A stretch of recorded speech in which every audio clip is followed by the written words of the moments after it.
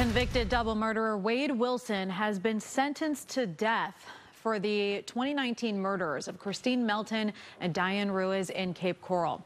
The sentencing came after this morning's Spencer hearing, a recess, and an additional delay from a sprinkler system issue.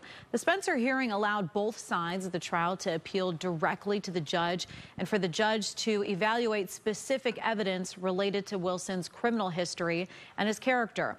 Wilson's defense attorney also attempted to prove that Wilson had a brain injury in a last-ditch effort to save his life.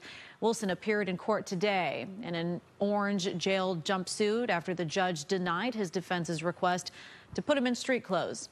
After the sentencing, during a news conference, we got the chance to hear from the families of Melton and Ruiz. Wade supporters have not been quiet, but we all know that the loudest ones are always the dumb ones. I'd let you know that this is not the end.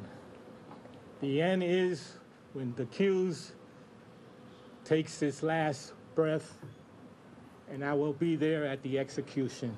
And that's a promise.